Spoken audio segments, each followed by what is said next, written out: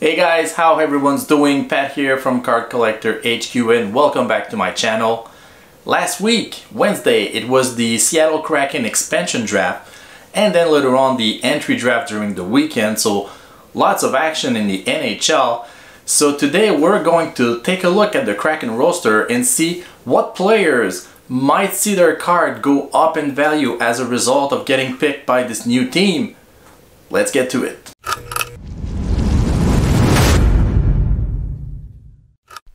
So as of July 26th, this is the Seattle Kraken roster. So mostly players drafted in the expansion draft because, Ron Francis, known as a rather conservative GM, did not make a lot of trade, did not really acquire anyone else from the draft. It was an interesting draft, no doubt. This is not the topic of the video, so I'm not going to go too deep into my analysis here. But clearly, the guy valued a lot the cap space, so he passed on quite some stars in, for example, Carey Price or Vladimir Tarasenko, Van Riemsdyk in Philadelphia, a bunch of players that were exposed, but Francis did not select them, probably because of their big contracts. So what we're left with is a lot of cap space that eventually will turn into something, I hope for them, and a lot of, I'd say, second grade players. So there's not a lot of star power in this lineup.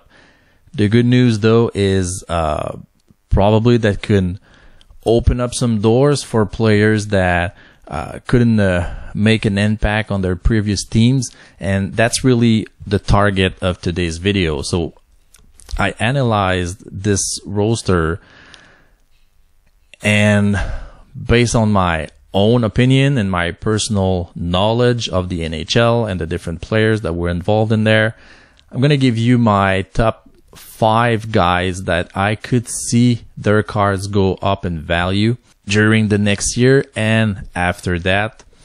It's a bit tough to predict, of course, so take it for what it is, just my own opinion.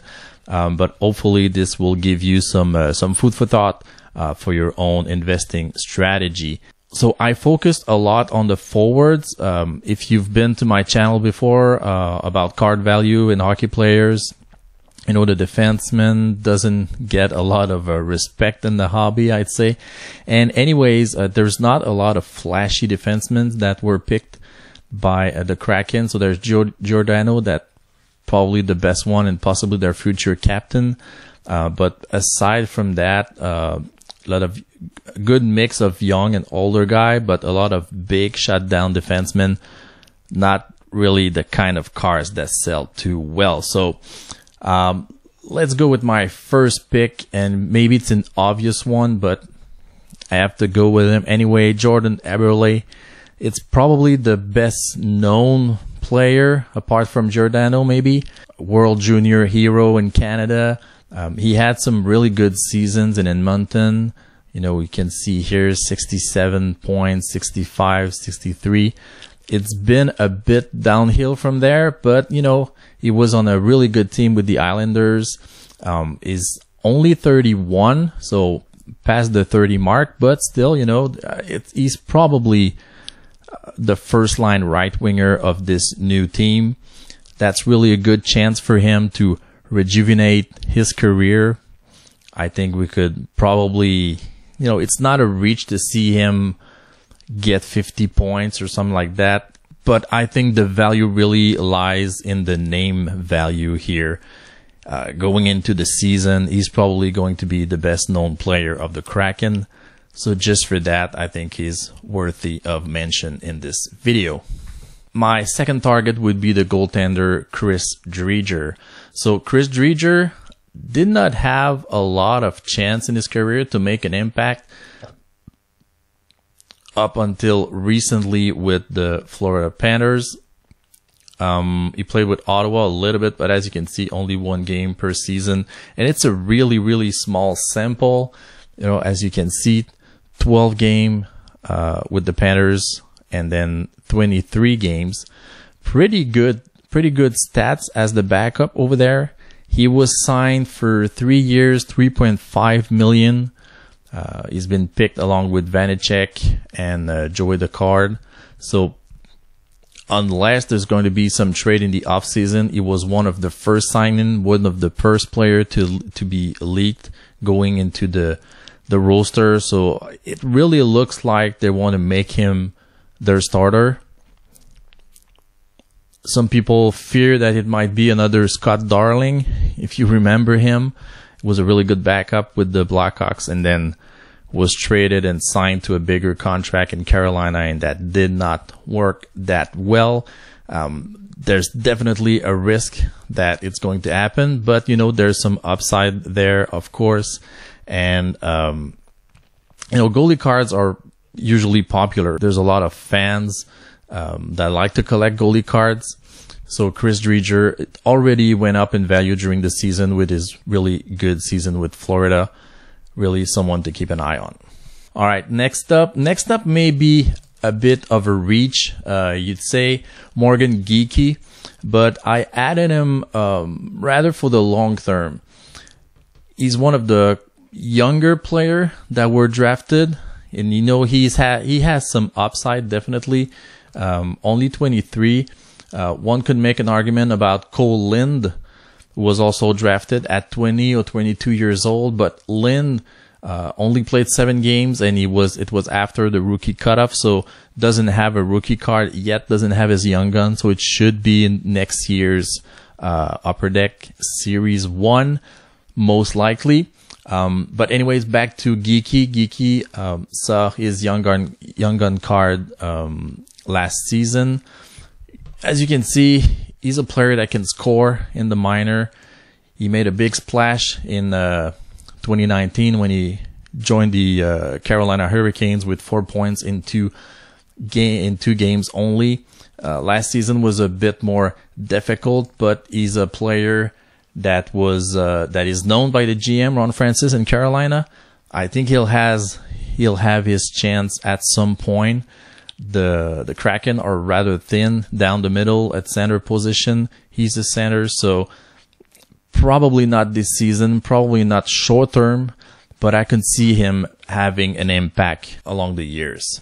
Next up, Jared McCann. So Jared McCann is an interesting player. Played with Vancouver, played with Florida, and the last 2 years with the Pittsburgh Penguins. And as you can see, he did improve over the years. 35 2 years ago, 35 points in 66 games and 32, so that's close, but in only 43 games. So you can see he's definitely up on the rise. Only 25 years old. Didn't seem to really click with anyone in Pittsburgh, although, there's Malkin that he played with. There's Crosby over there, of course. So couldn't make his mark at the center. I believe he's going to play on the wing. I could really see him being the first line left winger, maybe with Eberle and Gord. That could really be something for him. Definitely in the top 6, in my opinion. So I think he's one of the guys that could really improve, and that's what you want to target. It's a low risk, high reward, I'm going to say. Guys like McCann, their young guns are probably around $10 or less raw. And there's not going to be a lot of graded cards for these kinds of players, not stars players, not really blue chip prospects in their time.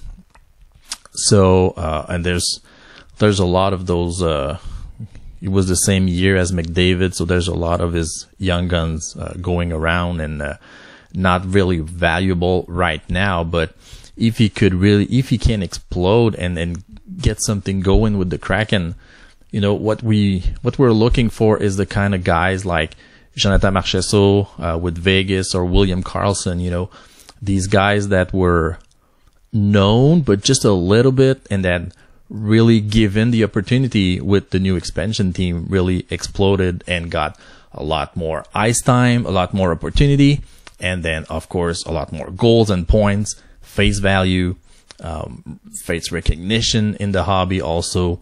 So I think Jared McCann is a really interesting candidate for next year's and of course the following years if he can rise up his game. And my last guy and my favorite, I'd say, is the pick from Winnipeg, and it's Mason Appleton. Another youngish guy, not the youngest, but 25, a lot of room to grow still. I don't think we've seen his ceiling yet in the NHL, but he was really close to getting something last season. If you look at his stat line, clearly the guy can score. You see in the AHL, 66 points and then 32. Had a bit of a chance with the Winnipeg, but strong team. He was a bit buried in the third and fourth line.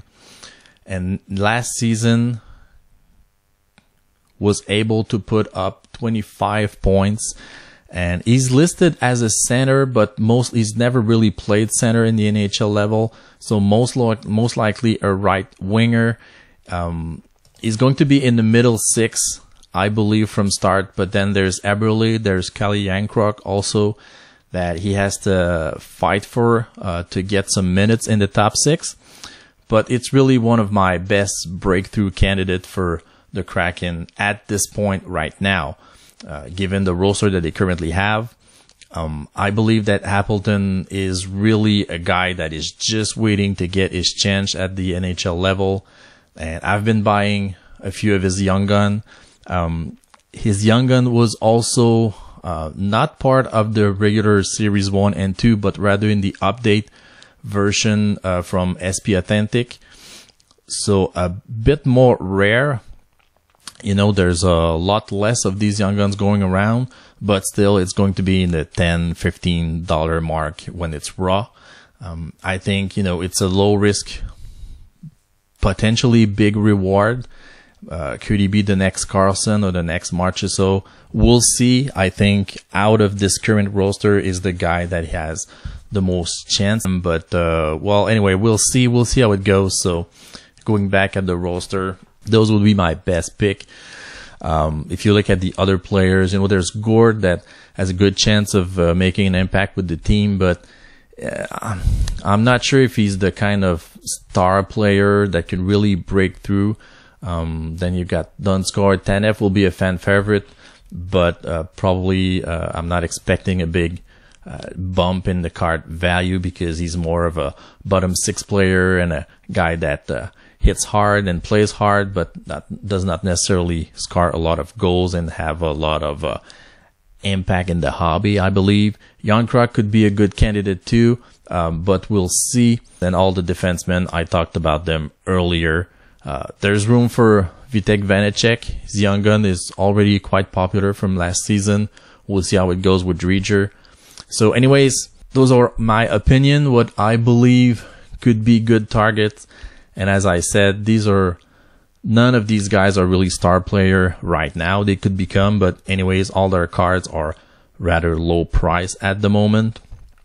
So it's really a low risk to grab a few here and there and see how it goes. And if these guys doesn't really pan out, then you're not out hundreds of or thousands of dollars, of course. So that's it for my Kraken video. I'm really looking forward to see this team on the ice and see what Francis has in store for the rest of the off season. So what do you guys think? Let me know in the comments below who are your potential breakthrough candidate for this new expansion team. If you like this content, consider subscribing to my channel. Helps me a lot. Or like this video. And on that, I'm going to wish you an excellent day and see you next time. Goodbye.